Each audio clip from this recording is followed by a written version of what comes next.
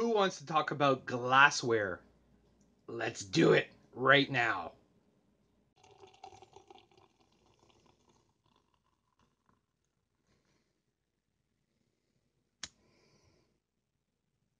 All right, so welcome back. My name's Tim, and this is the Homebrewer Hobby Channel, and I brew beer.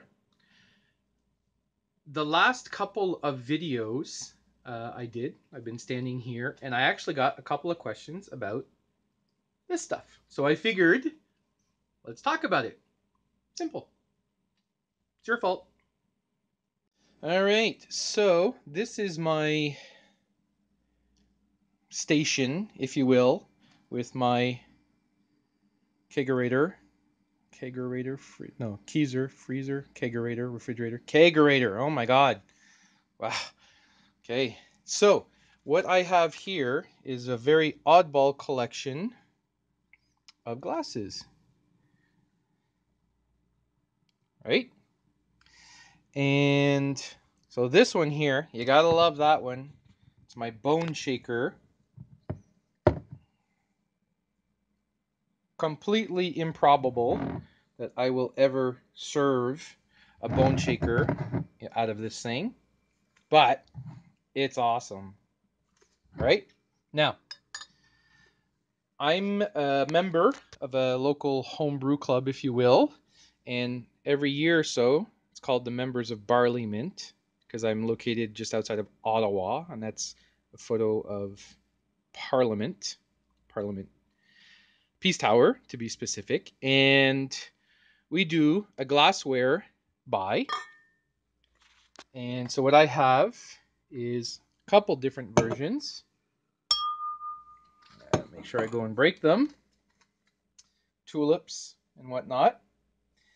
And let's see, I have one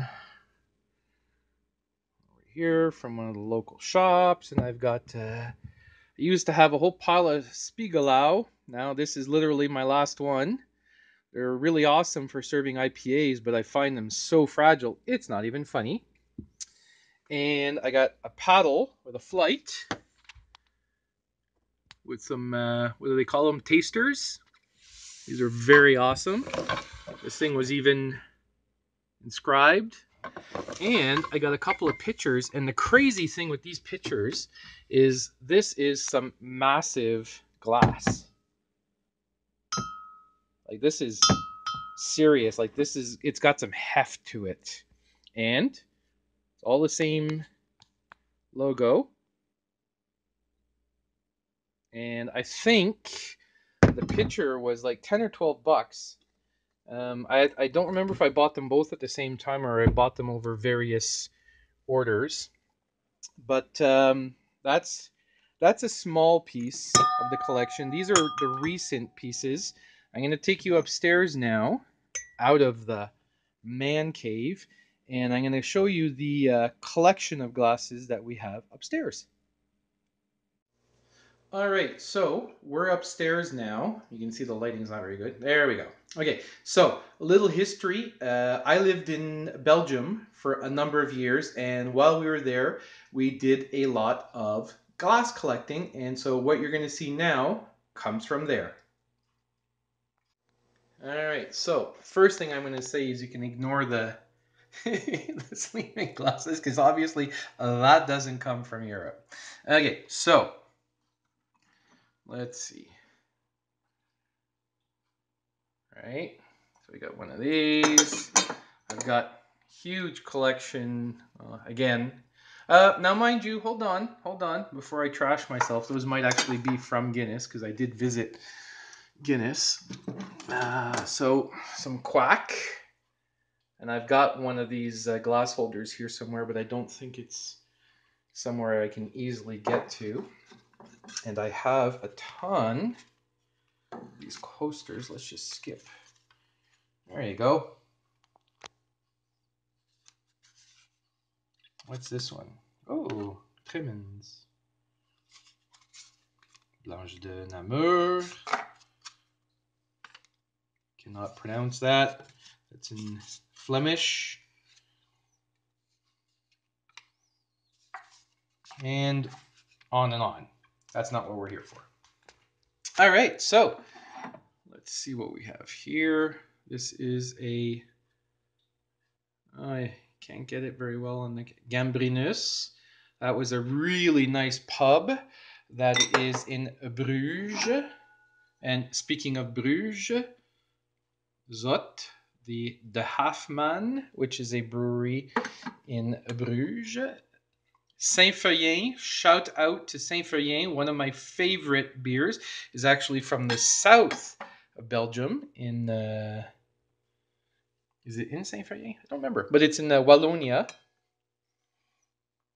Some Hoegaarden, very awesome.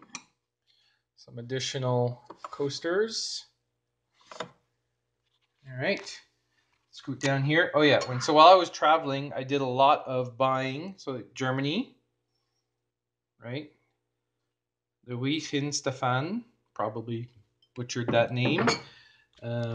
All the various Hard Rock cafes. So we've got Prague, Stockholm, let's see, what, London, Bucharest, another London, Gothenburg, which is in Sweden, Hard Rock, Myrtle Beach, not necessarily in Europe for most people, Munich. Let's see, what's this one? Erdinger from Germany. And I bought myself a couple of Steins as well. Wonder if I should turn the lamp on my camera. I'm hoping this thing will decide to zoom at some point, or focus rather. All right, so that's one side here. That stuff up there is from wine, so that's not helpful. All right, we're going to scoot over to the other side. All right, now, first thing I'm going to say, I'm a huge fan of Grimbergen. So I have like a gazillion of these glasses. And let's see, what's this one?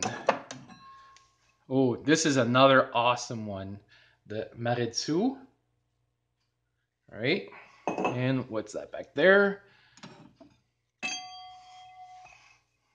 That's another Grimbergen, but it's a special edition. Could not tell you what that says.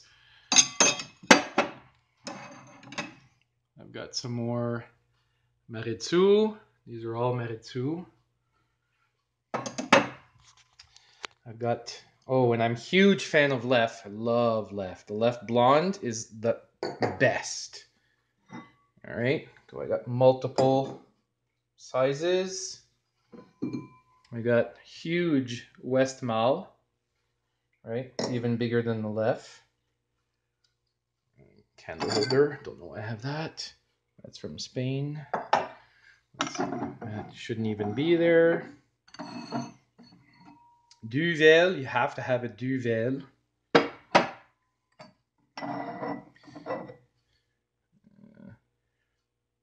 Chouffe. Marlef. Castile. Glasses, they're not dirty. The glass is just made that way.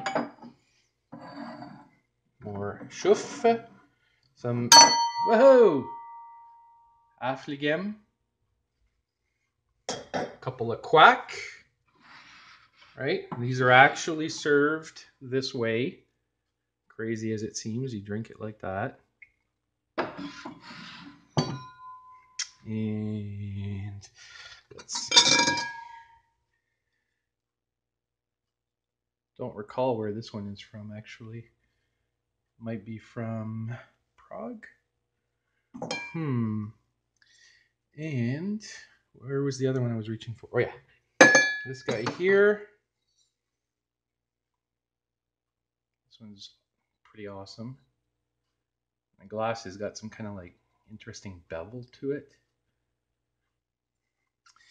I've got these are from a local, so they're from Bose. They're from a local Oktoberfest that we've been to a couple times. And this one I really loved, Charles Quint. It's reported that these glasses are made that way so that the servant could hand it using both hands to the king, but that the king or royalty would not have to use the same handles that the servants do. So, how's that for nose in the air? All right. Oh, and can't skip these. Barbare honey beer. Very awesome. So there you go. That was my collection of glasses. Hope you enjoyed. All right, so that was my Homebrew Wednesday for today. I hope you appreciated it, having a look at my glass collection. I'm pretty sure there's more scattered about the house, but for now, that's all I can be bothered to take out because some of them are, hidden away pretty deep. So do me a favor, subscribe, give me a thumbs up. Leave me a comment. Maybe tell me about some of the really interesting glasses you've got. Maybe you've got a bigger collection. Maybe you've never thought about it. Give it a try. All right. Looking forward to talking to you again. Have a good one.